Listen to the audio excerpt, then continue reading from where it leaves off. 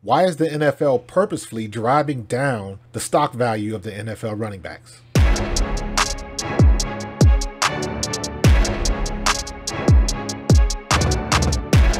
What's going on? This is Coach Marcus for Pro Fan Talk, and what are they doing to my people? What are they doing to my running backs, man? We're not going to last too much longer the way they're doing us in the league right now. They are driving down the value of the running backs. I don't understand the purpose of it. I mean, I do understand the purpose of it because at the end of the day, it's just like going to a casino. Most of the time, the house wins. They want to show you the person that just hit the progressive on the slot machine because they want to show you the person winning the money. If you go to a casino, you want to play the slot machines that are closest to the door because it seems like the optics of it is all of the slot machines that are usually visible by people just walking by are the ones that usually hit the most, at least. And you can ask anybody that goes to casinos on the regular to verify that. They want people on the outside looking in to be able to see people hitting and winning money, and that'll bring in more traffic. Because regardless of what you see, most of the time the house wins. And this is what they're doing with the NFL running backs. This situation with Saquon Barkley is crazy. He's responsible for 30% of your offense, 1,300 yards and 10 touchdowns, and you playing around with his contract. Now, if you want to go back and look, now you understand why Deebo Samuels didn't want to be labeled as a running back. You can still play me there every now and then, but list me as a wide receiver because I want to get paid what wide receivers make. Smart business move. And whoever told him to do that, that's the agent I want. Why are they devaluing the running back situation? You look at what DeAndre Swift did in Detroit, and they dropped him like a bad habit. They got the next hot thing coming in Jahmyr Gibbs. Maybe he'll be good, maybe he won't. You never know with these situations. How many of these Heisman winning, Heisman Trophy nominee, All-American running backs have come out and made it to the league and didn't really do anything? Didn't really do much of anything. So it's always a gamble. But the running backs that are in the league and that have established themselves as premier elite level players in the league, they should be getting paid. And let me be honest with you. Now you look at what Miles Sanders did, making his money in Carolina. And it's not like he's making a ton of money. He got a much better contract offer than he would have gotten with the Eagles. I know you guys saw that graphic.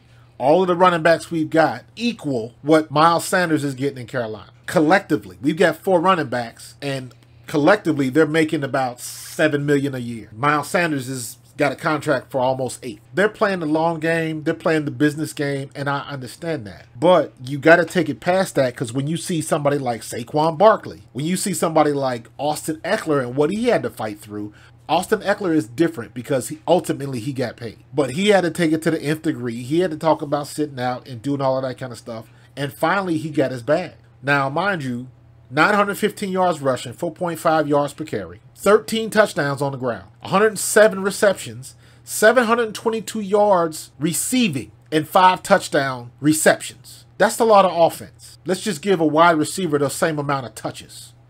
Matter of fact, let's say you're talking about 107 receptions in a year, 722 yards, 5 touchdowns, 6.7 a reception.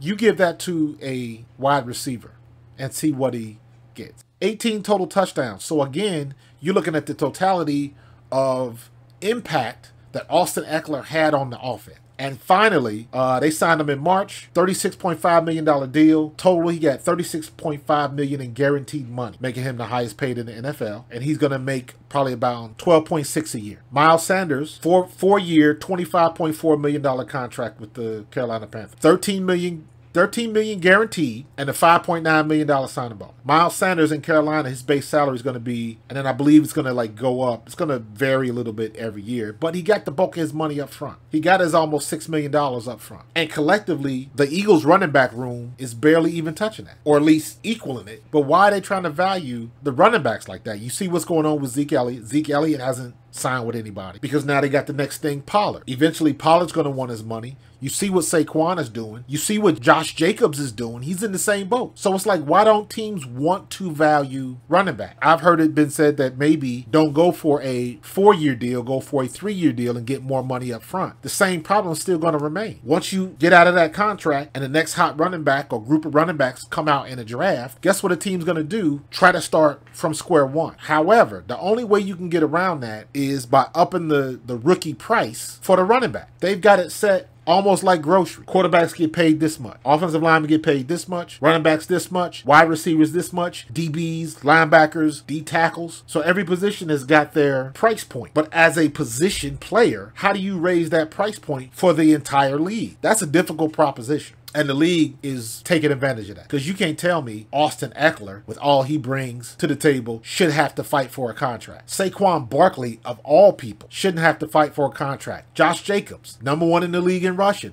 shouldn't have to fight for a contract. Because they put it down, they earn their money, and they earn the opportunity. I like to look at it just the same way you would as a quarterback. Yes, a quarterback is more important, but there is no other position on the field that GMs and owners make more mistakes on when it comes to money than the quarterback. No other position. Everybody misses. I'm going to read some names off to you. Elvis Grbac, Kerry Collins, Matt Flynn, Brock Osweiler, Mike Glennon. Those are just people. I'm looking at.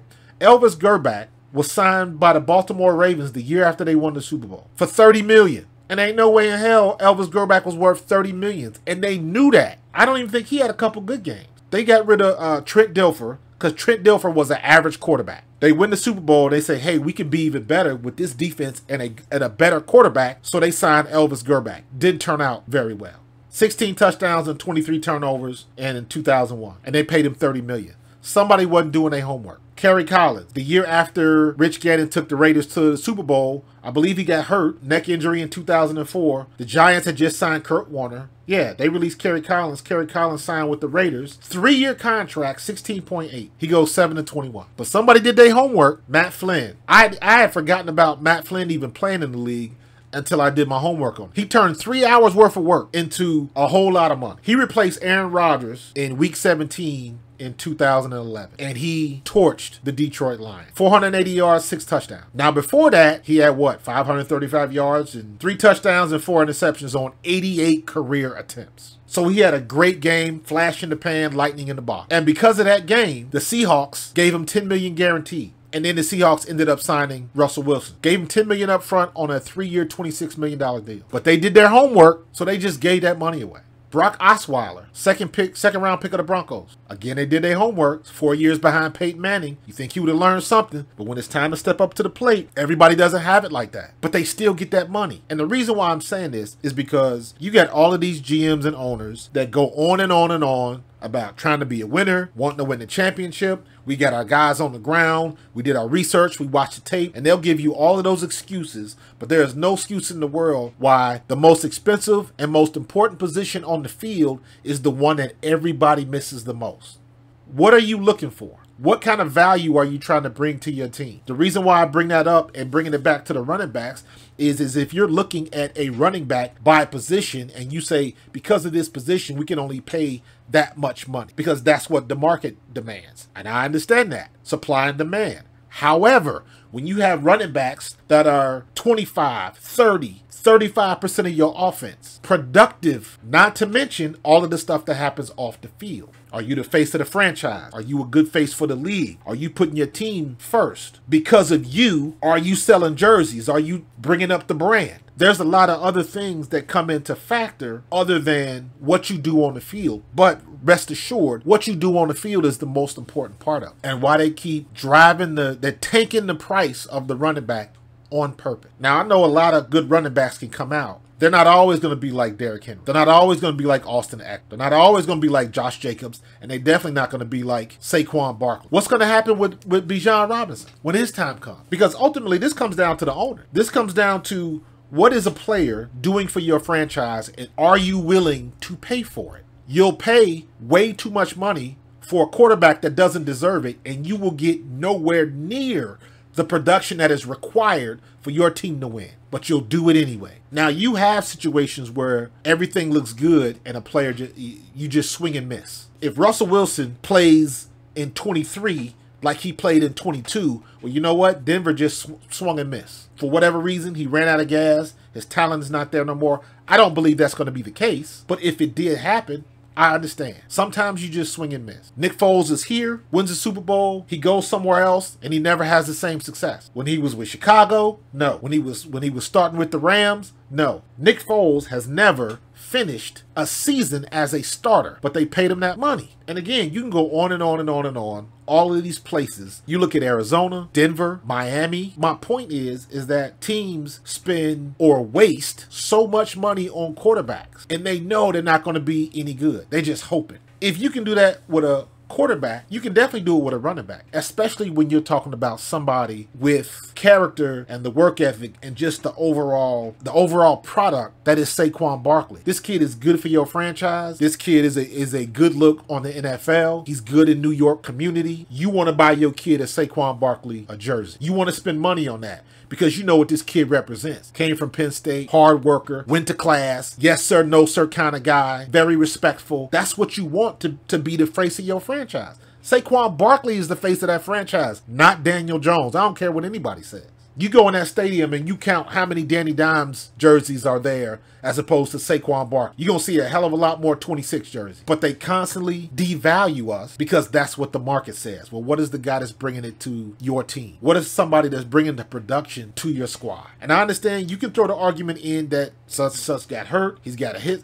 That part I understand. But when somebody comes back and then they put it down and then they stay healthy, when they load up 8-man in the box because that running back is not going to beat them. Everybody that played the Giants knows if you stop Saquon, you got a good chance of winning. The Giants weren't there yet. Danny Jones, not there yet as a quarterback. So guess what? Saquon Barkley is the escape plan. Give it to Saquon. Put him in the pass pattern. Give him the screen. Get the ball in his hands and let him work his magic. And eventually, something is going to happen. And that was, for the most part, how Saquon worked last year. Everybody, the game plan was to stop Saquon, and you could beat the Giants. But every now and then, they would feed him, and he would get stuffed and stuffed and stuffed. But every now and then, he would break a 40-yard. He would break a 30-yard. He would beat the linebacker and catch that pass. It was just a matter of time before he broke one because that's the type of player he is. Now, what happens if he starts to get help? So now that puts you in another dilemma because, okay, now we don't have to use him that much. So now is he not as valuable as he used to be? And that's not even the case. You need Saquon Barkley on that team. Danny Jones ain't ready. Sorry. You're going to learn today. So I really hope that Saquon sticks to his gun. And maybe you'll find out and you'll see how much he's worth. The hell with what they say.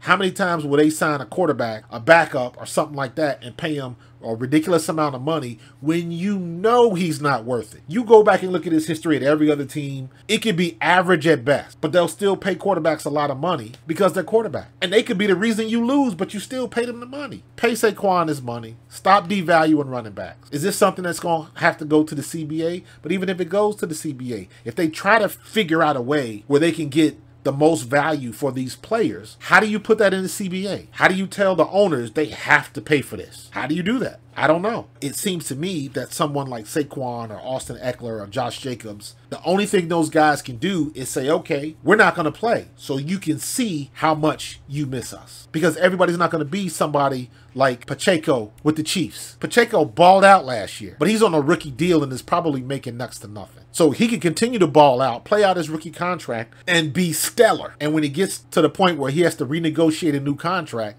are they going to take care of him? It comes down to the owner. Are you going to play business or are you going to protect your team? Based on the way Mahomes has operated, taking lower deals so you can get players back in and stuff like that, you would hope that the Chiefs would take care of a kid like that if he stays healthy and everything like that. But there's no guarantee. So we got to figure out something. If you like this content, hit subscribe, click that notification bell, and I will see you on the next play. Peace.